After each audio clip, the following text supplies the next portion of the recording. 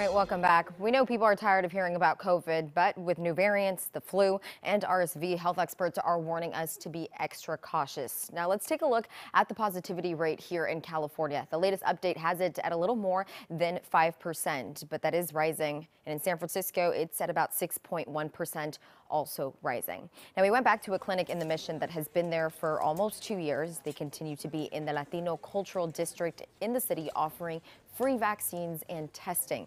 The Latino Task Force is still in this community helping working families.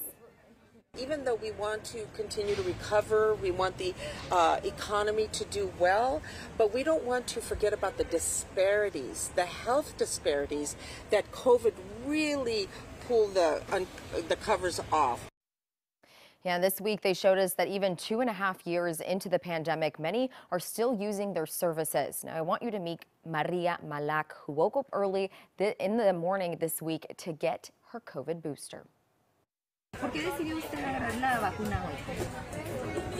Porque ya nos tocaba a mi esposo y a mí. Y para prevenir, ¿verdad? Que nos vaya a agarrar el COVID, ni quiera Dios. Maria Malak was due for her booster.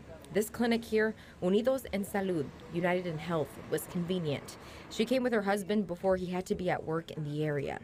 Cada vez que hemos venido nos han tratado bien. This is considered to be what's called a low barrier site. They don't ask for an ID, it's free. Information is printed in multiple languages. The site offers COVID vaccines, including the bivalent booster. They also have flu and monkeypox vaccines. Maria got her booster and flu shots ahead of the holidays. Leí que va a estar más potente la influencia este año. And she's not wrong. CDC graphs show flu hospitalizations are surging in the U.S. COVID positivity rates are rising. This site is hoping to prevent vulnerable communities in the Bay Area from being hit hard by the flu and COVID. We did do 116 tests, and the positivity rate, I think that's really important. 14%.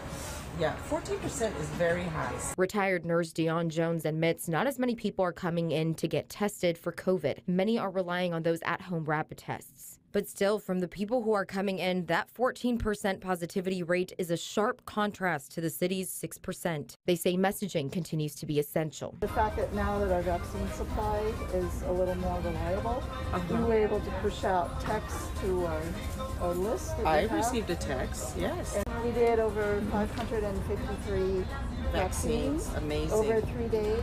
Governor Gavin Newsom's office announced the COVID state of emergency will end in February of next year. Dion fears what could happen to this site's funding after then, but they say they're hoping to work with the city to find a way to extend that time. We want this community of essential workers to be protected because they're the ones who are the most vulnerable. Que Dios me los bendiga a todos.